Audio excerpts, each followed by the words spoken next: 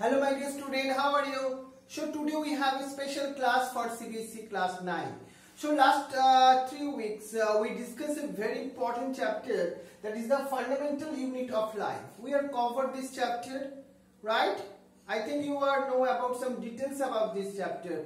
But in that today class we discussed some important periodic test questions, which is very important to your school for CBSE class 9, and how the questions are coming in that chapter and how you write down this thing. Because in the CBSE we have a special writing format, how to write the answer. That is the most important thing. So in today's class we discuss this format, how you write down some question. So we are today in that particular session we discuss some important question of the fundamental unit of life and cell.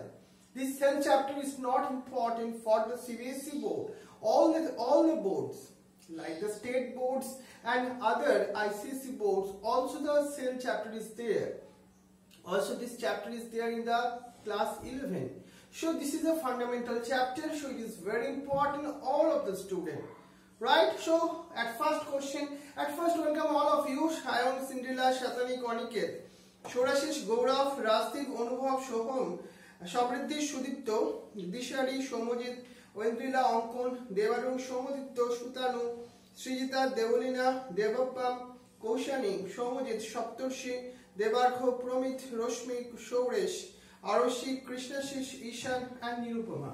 All of the students are especially welcome to our special session for question answer. Very important, some question of the fundamental unit of life. So number 1 question. Where are protein synthesis are happening inside the cell? You know the protein is a very important thing. Without protein, any cells, any living organism cannot survive. But protein synthesis are happening in the cell. Which cell organelles are participate to produce? Right? It is the ribosome. You know ribosome, where it is present. Endoplasmic reticulum is a network of branching structure where the ribosome present on it. So they are called the rough endoplasmic reticulum. On the other hand, some ribosome also is present in the scattered condition in the cytoplasm. So the protein synthesis are happening in the two sides, in the cytoplasm. On the other hand, in the endoplasmic reticulum, which is have the ribosome. Ribosome is the answer. Next one. Next question we discuss. Where do the lipids and protein constituting the cell membrane get synthesized? You know the cell membrane. It is the most important structure. If we have discussed the cell membrane structure, we already discussed the fluid mosaic model, right? In the fluid mosaic model, which is given by the Singer and Nicholson, protein and lipids, two important substances there in the cell membrane. But where the proteins and lipids, both two substances are produced inside the cell? Number 1, this answer are the endoplasmic reticulum. We already know that endoplasmic reticulum have the two types, rough endoplasmic reticulum and smooth endoplasmic reticulum. Rough endoplasmic reticulum produce protein and smooth endoplasmic reticulum synthesis the lipids. So this is the CBSE format, like the comprehensive format, right? So please you understand this chapter, because the CBSE format is a very good for all type of entrance exam like the Science Olympiads and other entrance also. So this type of questions is very important. Number 3. What is the protoplasm and who coined the term and when? Number 1. Protoplasm is a fluidic substance in the cell which all the organelles of the cells ultimately present, which is surrounded by the cell membrane. This is the protoplasm. In that format you write down the definition of the protoplasm. Next, number 1. The term protoplasm is first coined by the Purkinje in 1839. Very important. Question number 4. What is the main function of the vacuole in plants and animals? Plant cells, the vacuole in the large site. Animal cell, vacuoles are generally not present. If it is present, that is in very small site. So what is the function of the vacuole? You know, the main function of the vacuole is the storage. Storage of the very important some molecules like amino acids, sugar, various organic acids, right? So plant cells. In the plant cells, the most important function of the vacuoles is the storage of the different molecules. But in the animal cells, vacuoles are very small size and also possess the same function, that is the storage. Clear? You got it? Okay, fine. Now question number 5. The name is given in the functional segment of the DNA. You know, eukaryotic cell. Also in the prokaryotic cell, both have the DNA. DNA have a particular some segment, which one is called the gene. And this gene are control the every hereditary function. So our question is that the functional segment of the DNA is called the gene. And eukaryotic system, gene where it is present, gene are present in the nucleus and inside the chromosome. Next question, give reason of the following. Why is the cell called the structural and functional unit of life? Because the body or structure of any living organism is made up of cells, and these cells are responsible for carrying out all the metabolic and regulate the function of all the different. So the cells are called structural and functional unit, right? Next question. Give reason of the following. Why is the plasma membrane called the selectively permeable membrane? Plasma membrane, that is present in the outside of the cell in the animal cell. Plant cell also have the cell membrane, but that is not the outer membrane of the animal cell. Outer membrane of the plant cell is a cell wall. But plant cell and animal cell both have the cell membrane. And this is selectively in nature. That means some selective molecules can pass on it, can enter inside the cell or can exit out from the cell. So it is a selective in nature. So the plasma membrane are called the selectively permeable membrane. That is very important. Otherwise our cells cannot survive. Give reason for the following. Why are lysosomes known as the suicidal bag? Lysosomes are membrane-bounded cell organelles which is filled up the digestive enzyme. But what is their main function? When some foreign particles go inside the cell, that time lysosomes attack on it and they degraded these substances. But after their function, they destroy himself.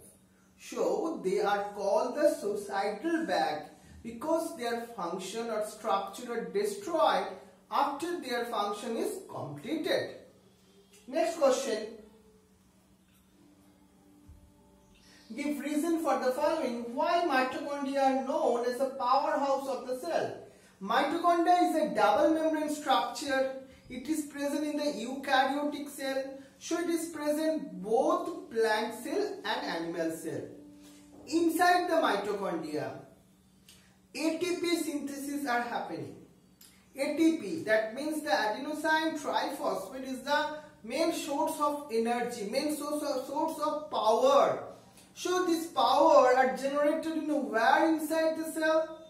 That is the mitochondria. So the mitochondria are called the powerhouse of the cell.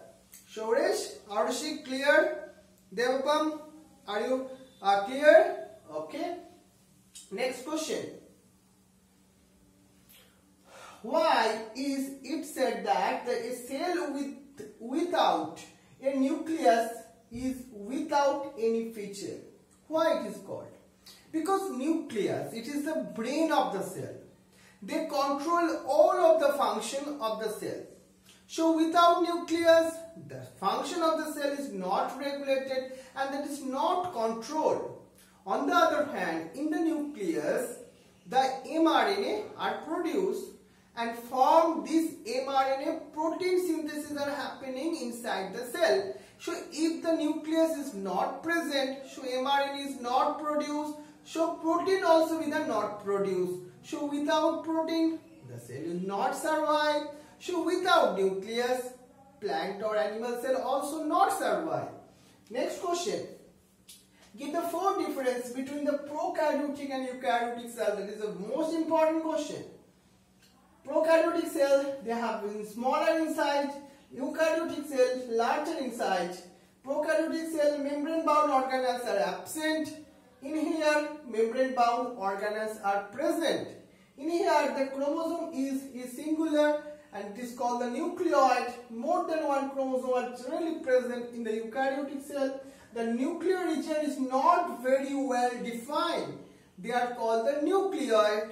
On the other hand, in the eukaryotic system, the nuclear region are well defined. They are enclosed by the membrane. So they are called the nucleus. Right? Next important question. Difference between the osmosis and the diffusion. Number one, osmosis. Osmosis involved in the movement of solvent from a lower concentration of solute to higher concentration of solute. On the other hand, diffusion involved in the movement of molecules from a higher concentration to the lower concentration. So in the first point, you write down the definition. Next point, osmosis takes place across a semi-permeable membrane. On the other hand, diffusion can occur without semi-permeable membrane. And give you any example, you put it into the third option. But these 2 points is the most important. One is the definition, another one point that selectively permeable membrane is present or not. Next question. How the vacuole in plant cell differ from those in the animal cell? We already know that plant cells or plant vacuoles, the size of the plant vacuole is very large. On the other hand, the animal vacuole, they are very small. Next function is a plant vacuole. Main function of the plant vacuole, store the plant sap and maintain the turgidity. On the other hand, the main function of the animal vacuole only store the nutrient but do not directly participate in the follow of the turgidity. This is the most important difference. Next question. Give the difference between the plant cell and animal cell. This is the most important question. Plant cell relatively larger in size. Animal cell, they are very smaller in size. Cell membrane surrounded by a cell wall, and on the other hand, cell wall is absent in there. Plant cell, chloroplasts are present. Chloroplasts are absent. The vacuole is very large in size. On the other hand, the vacuoles are very small. Centriole are absent in here. Animal cell, the centriole are present. So that is the most important 1, 2, 3, 4, 5 difference. Please bear in mind because this question is a very important in your school. Next question. What is the basic difference between the ribosome and the lysosome? Ribosome are small circular particles, right? Which one is attached with the endoplasmic reticulum generally, but lysosome are membrane-bounded organelles are found in the cytoplasm. In the cytoplasm, ribosome are present, but that is in small quantity. Protein synthesis are main function.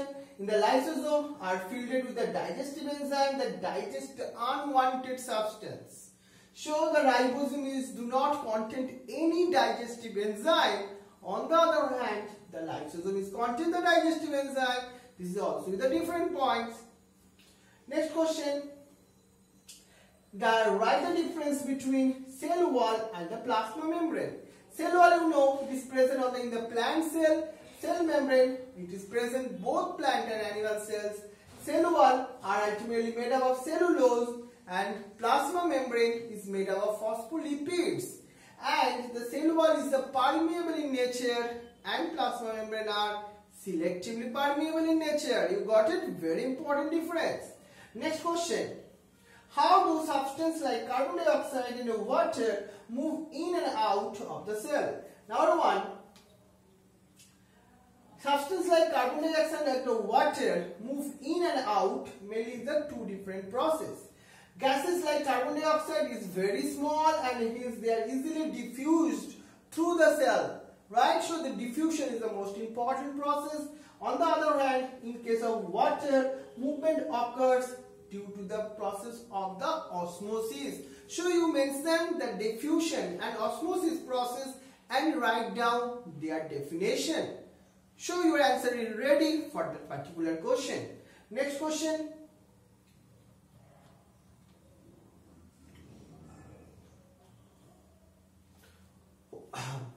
Hypertonic solution and isotonic solution and the hypotonic solution. What is it? When the two solutions are separately placed, when the outside solution is more concentrated, that time they are called the hypertonic solution. When the two solutions are separated, right? But when the two solutions are the same concentration, that time they are called isotonic solution. And when the outside solution is less concentrated, that time they are called the hypotonic solution. But what is happening if any substance is ultimately placed on it? In the isotonic solution, no net movement of water happening. But if you are placed in the hypertonic solution, that time hyper means more concentrated, right? So that time from the cell, water is emerging out. The cell is plasmolized. On the other hand, in the hypotonic solution, that time what is happening? That time hypotonic solution, that means they are less concentrated now. So the cell, they receive the water because the cells are more concentrated. That time the cells are turgid and they are bulging up. This is the important some factors. It is the most important question also. Next question. How does the amoeba obtain the food? Amoeba is a unicellular organisms and they obtain the food by the process of endocytosis. They engulfing the food, right? This is the important process. And what is the nucleoid? In the prokaryotic system, the nucleus is not present. So DNA material are scattered on the cytoplasm. They are called the nucleoid. Next question. What does chromosome contain in the genetic material of the eukaryotic cells compactly arranged, and this is called the chromosome, which is made up of DNA, deoxyribonucleic acid. What is the function of chromatin material? Chromatin material is the genetic material of the cells and it is ultimately most important things and control the hereditary characters. What do ultimately grass like green and papaya, yellow and edible part of the watermelon is red because you know the plastid is the very important part. Plastid is the most important with three types. One is a colorful, they are called chromoplast. One they are colorless, they are called leucoplast, and when they are green color, they are called the chloroplast. In the plant parts, they contain in the different regions. Like you know, the grass like looks green because they have the chloroplast. On the other hand, papaya like yellow, they also the chromoplast is present. That time they are like green. On the other hand, the watermelon is red. Also the pigments of the chromoplast, and it is contain the special type of pigment, that is the carotenoids. Carotenoids mean it is a two type, carotene and xanthophyll. Two pigments is there, show their color is the different. So this is the most important questions, and also you draw the diagram of the plant cell and label any ultimately 8 important parts. So write this format, you draw this picture. So I think I discussed some most important question of this chapter. I think you understand all of this question. If any doubts, please you write down in the comment section. And it is the most important question, right? So thank you all the students for attending this class. and wish you best of luck, and please you all the students are complete the homework, and next day I'll take the mock test on the fundamental unit of life. So all the students are request that please attend in the mock test. Thank you very much.